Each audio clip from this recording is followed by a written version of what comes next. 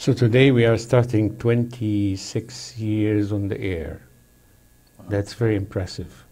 Thanks to John Karahoff, that you don't see on camera. He's behind this glass wall in the control room, and his partner over the whole journey, Mr. Michael Peterson, who is our floor director today. We, in this program, we celebrate the achievements of our public school system. And we introduce the real players in the arena. And one of our very, very important personalities is Kingsley Botchway. Kingsley Botchway, Mr. Botchway soon would be Dr. Botchway. Soon. And he is the rising star in many aspects in our community, whether it is educational, social, or political. And it's my pleasure to have on my left-hand side Emma Wallace, who is starting today with us as a co-host of this program. And we have high hopes that she's going to be staying with us for the rest of the year, right? Oh yeah, I'm not going anywhere. You're not going anywhere. I will not let you anyway. Mr. Botchway, I want you to start giving a little bio about yourself, and then tell us what you are the Director of Equity and Management in the Iowa City Community School District, plus other things, like you are the pro tem mayor of Iowa City as well. And so I would like you to tell our viewers who are new to this community, who is Kingsley Botchway? Yeah, definitely. So my name is Kingsley Botchway. I'm the Director of Equity Engagement for the Iowa City Community School District. I play a lot of different roles when it comes to that, but obviously from a community standpoint as well, I play the role of Mayor Pro Tem for Iowa City. So I know this community well, and I want to see it prosper and grow, not only obviously from a city council standpoint, but from an educational standpoint as well. And and you are a lawyer by training, right? Yeah, so I went to law school. It's been about 10 years now. Graduated 7 years ago, and so use that training a lot in some of the day-to-day correspondence, but also to really get to some of the social justice issues, some of the social change I'd like to see in this community. How long have you been serving now in the school district? I've been in the school district almost now 3 years, and I've been on city council and completed my 4th year. So this term is about done, right? Yes. Are you running now? Yes, I am running for re-election. Okay. We wish you all the best. Thank you. Luck and success. Thank you. Thank you. So, Emma, we pay you a lot of money to be here, right? So you go ahead. Now I want you to start the first question to All right, Kingsley. our distinguished guest. Press these issues. Yeah. So the first one I would like to talk to you about is it's AVID or AVID.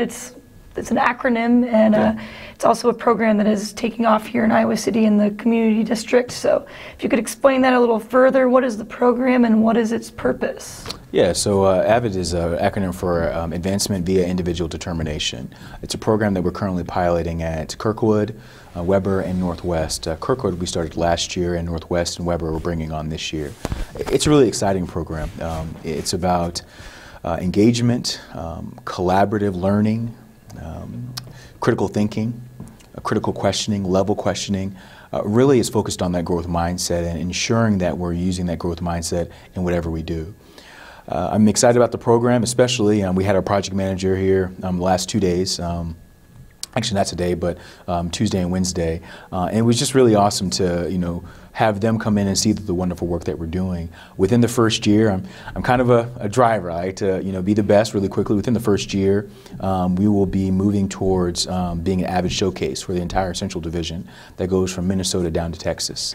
And so we're excited about that achievement. We're excited about the work that Kirkwood's doing, because Kirkwood will be the Avid showcase school.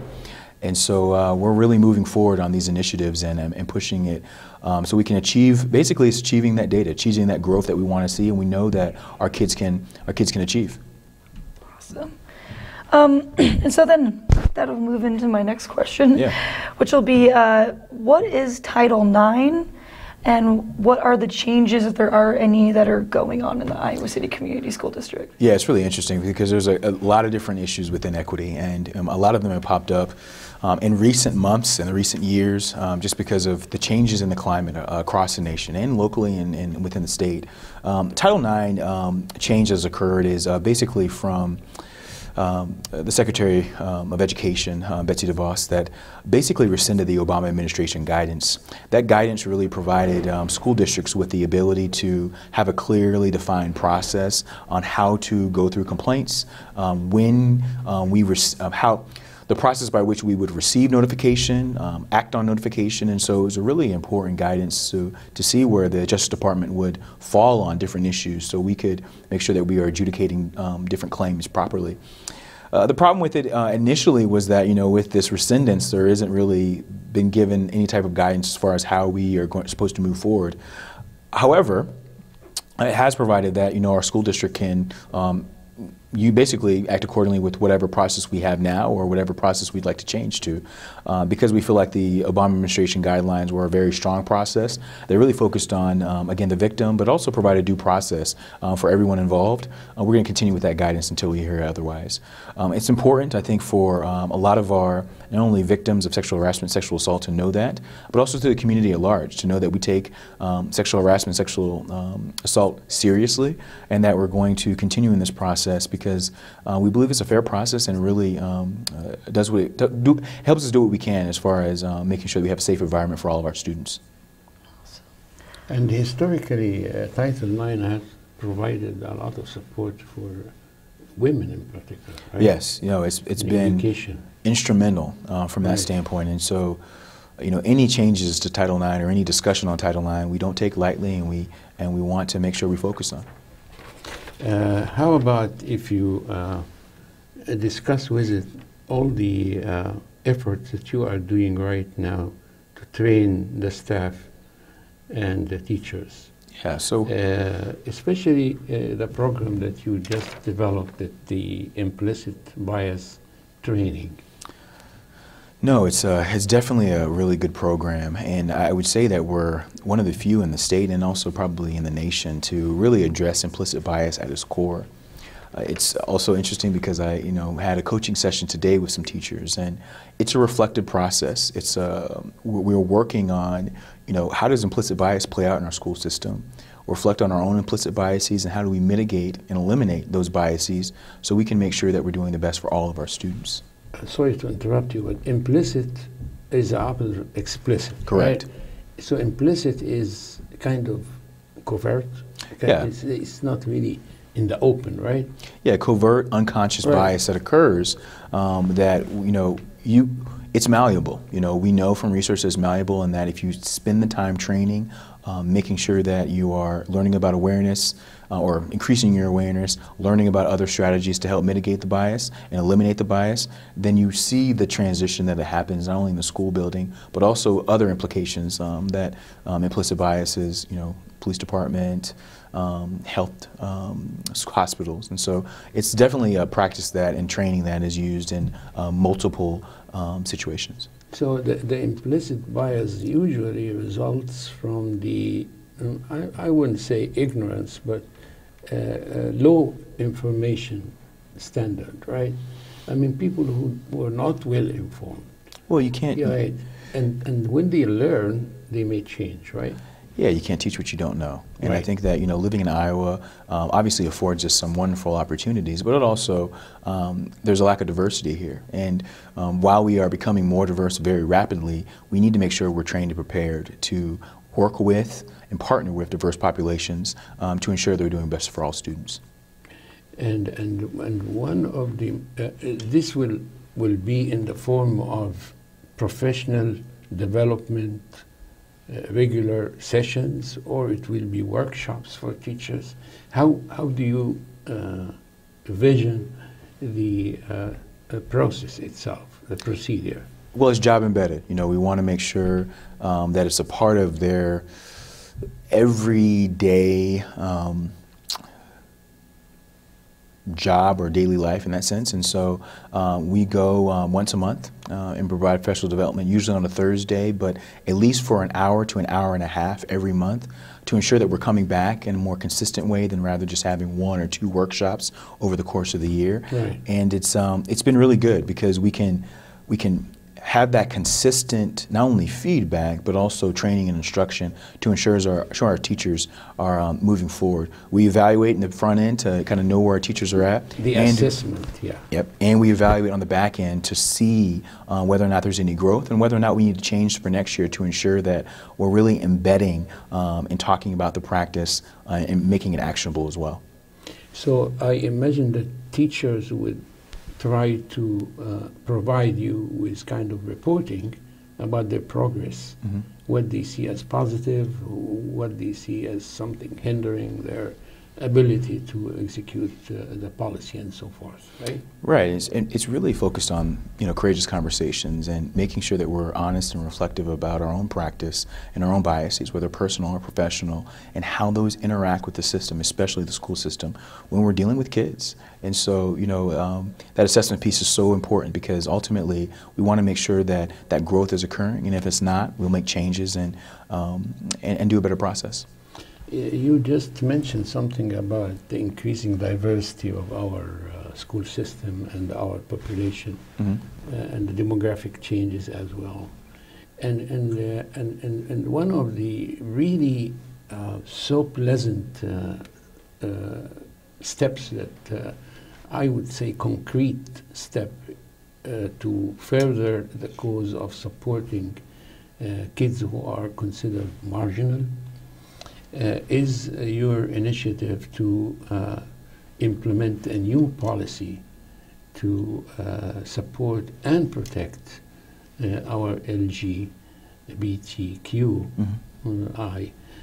population in schools. And I think we have some questions about that, right? Yeah. Other than first question is, what is the LGBT task force? I know that you're on it, right? And you're on that as well as a citizen who isn't aware of that, but is part of the LGBT community. What is the task force essentially? Oh, definitely. You know, basically, we've on our, I believe, our 3rd iteration of a student climate survey that we give out. At first, it started with our 6th, 8th, and 11th graders. Then it morphed to 5th through 12th graders last year. And then from that analysis, we decided to ask about individual students in LGBT status. And so from that, we were able to really detect some serious disparities that we were seeing with our LGBT population in comparison with other populations. Because of that, we felt it was necessary to put a task force together to really bring community input to talk about not only strategies that we're currently doing and what we need to do better, but also new strategies that, you know, the different community members and different people within the organization, or people within the task force, excuse me, can bring to bear and push us in a new and innovative way. And so that's really been exciting because this is work that is not being done. I know it's not being done in Iowa, and I've gotten the support of the Iowa Safe Schools, who's really interested in all the different changes that we're making, whether that's gender-inclusive restrooms, ensuring that there's GSAs at all the different secondary schools.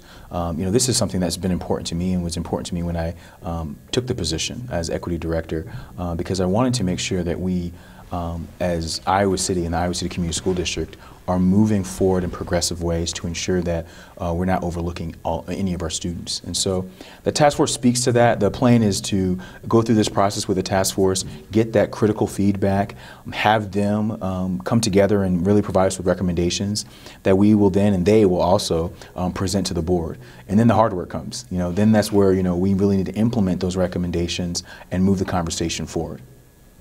And you worked with the Public Policy Center of the University of Iowa under the leadership of Sarah Brock and her team of researchers. And they prepared this wonderful report of 16-17 and then 17-18 that they are working on now. The first one was more focused on the minority kids in our classrooms. They touched upon the LGBT population, but it was not as serious as this study now. Correct. This was focused really on this. So, in other words, what I would like to ask you, did you come up with this idea after you saw the fruitful results of the first survey? And you found that it is positive, so let us expand it. Is that how it happened, or? Yeah, to a certain extent. I mean, I would say that we saw some of the issues that came with the first survey, and we saw some of the discrepancies, and so we wanted to make sure that we were digging a little deeper from that perspective. I would say that I am aware of anecdotal information that I receive on a semi-regular basis about the hardship that our LGBT students are feeling in schools. And so because of that, it was in our mind as far as, wanting to know and wanting to ask that question. But we did not know that the data would come back the way it came, and didn't know that it would be so disproportionate, so discrepant, that again we needed to. It was almost a demand almost, because of the data that we were seeing, that we needed to move forward in this particular way. And in designing the task force that took this research and studied it and discussed it, and they are going to provide you as a district with certain recommendations and maybe advice. Can you tell me how this task force was formed? I mean, from where they come? Yeah, basically we sent the communication out to the entire community, and the University Public Policy Project, I didn't say that before, has been instrumental throughout this process, not only with the report, but obviously putting together the task force for the LGBT, but also the original Student Climate Task Force that helped coalesce some of the recommendations of the original report. Basically, we had a number set to it'd be around 30 participants. We broke it down from district, community partners, and then parents and students. We always want to make sure that the district is the lowest percentage in that particular group, and so we don't necessarily have, I would say, like 10 people from that group, but that's okay because we wanted to overbalance that group, just because of some of the concerns we hear from the community that we don't have, open groups where the community feels, comfortable coming and talking about issues that are of real importance. So we wanted to make sure we overweighted it that way. We also wanted to make sure that we had a majority-minority group in the same sense that we did for our first task force. For our first task force, that was mainly balanced from a standpoint of there were more people of color on that task force than we would normally see, especially in our Iowa City community. In the same way, we did this particular task force and make sure it was majority-minority group. So we had more individuals that identified as LGBT on that task force than didn't. And so that was very important. It was a long deliberative process. We worked through kind of a blind analysis where we each went through each of the participants' answers to determine who would be a best fit for the task force, and then we notified participants and sent them research briefs and things to get prepared for, and went forward from there. It was really thrilling attending the meetings of the task force and see young students expressing their ideas, taking a leadership, like at the table where I was contributing. A young lady stood up. She was the leader of the group and talked about what we agreed upon and what recommendation we had. So that was very encouraging, that kids felt that their opinion is respected and appreciated among all those adults and older people like me. So, I mean young people. Okay, you go next. Probably the hottest topic, so that's why we saved it for last, is immigration. Obviously, that's been a huge thing recently with ICE. And how is the Iowa City School District taking steps to ensure that students are safe, that they're not going to have to deal with ICE officers coming into their school, and honestly, keeping that environment of safe school for all students, regardless of race, So what are you guys doing? That's a great question. I think that there's a lot of misinformation about schools' role when it comes to immigration. First and foremost, there's legal ramifications that we can't ask for immigration status. That's Plier v. Doe. I urge anybody to take some time and read through that important court case, because that really guides a lot of the work that we're doing now. So not only do we have that court case that talks about, we don't ask for immigration status, kids come in, and it's important for us to make sure that we acknowledge that.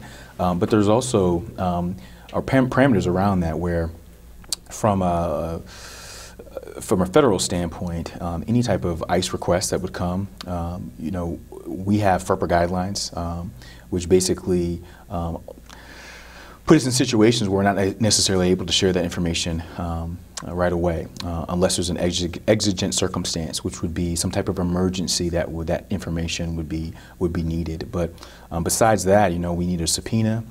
We need enough time to review that subpoena. It's a highly engaged process with the school district, the attorneys, to really kind of look into this ICE request. There's also notification for parents once we receive a subpoena, so they're notified. And so it really is focused on, again, protecting the students' interests. We're a school district. We're an educational institution, and so that is our clear focus. And regardless of what happens, outside those walls, we have to protect our students in any way, shape, or form. And so we're preparing admin guidelines to that extent to make it clear, not only for staff but also the community, where the school district stands. There is consistent communication rhetoric from the federal government that is unclear and that doesn't seek to provide information to our immigrant families as far as where they stand. And so from a school district standpoint, we wanted to be clear with that message. So every time something happens or rhetoric, is stated by, a variety of elected officials at the federal level or even the state level, we wanted to make sure that we had a clear message. And, if anything changed that was in law, we would act accordingly. But right now, we're doing what we know from a law standpoint and focusing on it from that standpoint to do what's best for our students. Well, that was very informative. I just want to tell you, Dr. Botchway, that I have just read recently the report of the Human Rights Watch. Mm-hmm. And it was staggering. It was mainly dealing with the issue of LGBTQ population in our schools. It is really surprising to read this, and I'm urging people who are watching us now to go to the internet and try to read this report. Mm-hmm. It's a very detailed report, but in it you will find some states that don't even allow teachers to talk about gender choices or gender orientation, sexual orientation. You are not allowed to do that by law. And these are about 12 states in the United States. So we are lucky here that we have this kind of broad-mindedness and openness and tolerance and loving for everybody in our community. And we are blessed to have that. So at the conclusion of this episode, I cannot tell you how much I appreciate you coming today. I know that you are wearing many hats, more than I do. But But I mean, thank you for coming and for explaining to our audience. Is there anything you want to add? We have like 1 minute if you would like to take it. Yeah, I just appreciate this community. You know, again, not necessarily being from this community originally, you know, it's welcomed me and has really supported the initiatives that are important, not only from a school district standpoint, not only from a student standpoint, and a family standpoint as well. And so I have to give my hats off to this community because there are a lot of things that put us above and beyond, and I want to push that envelope. You know, I want to make sure that the growth that I've received by learning from this community is the same growth that I can hope to achieve in the school district, and I work tirelessly every day to make sure that happens. And so I'm excited, and just a huge shout out not only to the community but to you all and you, Dr. Arkady, because you know, without you and the work that you've done not only in the school district but just in the community with this effort and other efforts, it's really put equity initiatives to the forefront of a lot of the different things that are going on in the community, and it's necessary. And so I thank you for that. It's just paying back for a community that gave us all this wonderful life. Yeah. Dr. Botchway, thank you very much. Emma, we cannot thank you enough. But this program will be on channel 18 or the 800 channels if you are well to do and you have the box of Mediacom box, yes. Yeah. and we are we are already on YouTube. Tonight will be on YouTube, as a matter of fact. Okay. So there is no excuse. Hear that, and I think Dr. Botchway had already answered a lot of your inquiries and questions and wondering. He did address everything. And thank you very much for our people who are hiding behind the glass door, Mr. John Karhoff and our floor director, Mr. Michael Peterson. Thank you.